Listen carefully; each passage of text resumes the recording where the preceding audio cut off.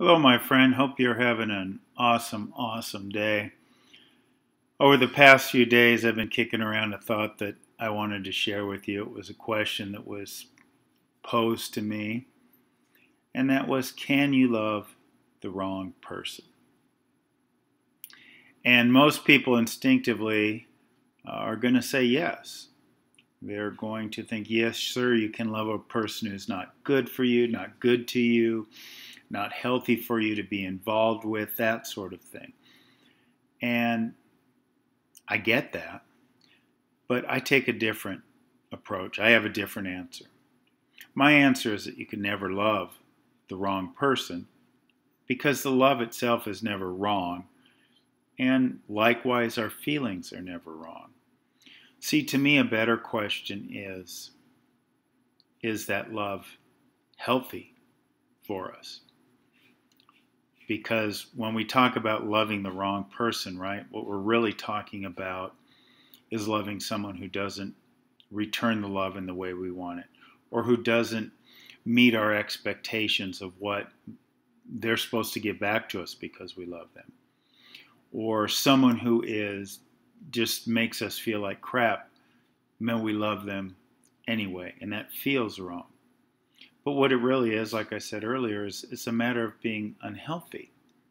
You don't have to withdraw the love. You just have to be healthy. One way to do that is to love yourself more, right? It's like that old Nirvana song, Love Myself Better Than You.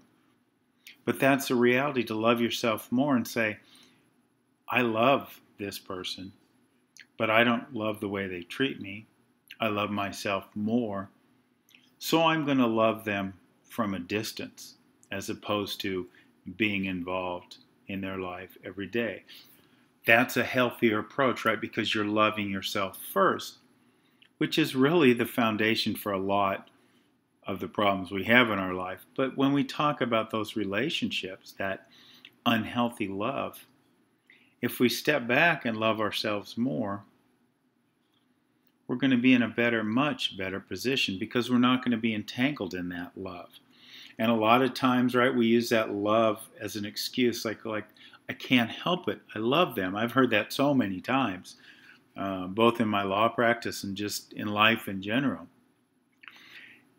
But again, that's a crutch, right?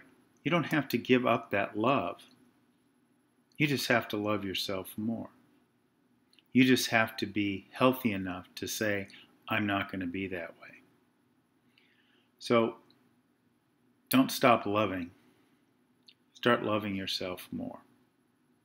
The only person that it would be wrong not to love as much as possible would be yourself.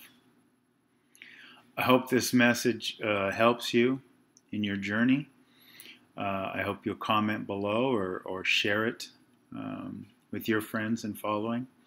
And I thank you for spending a few minutes with me today.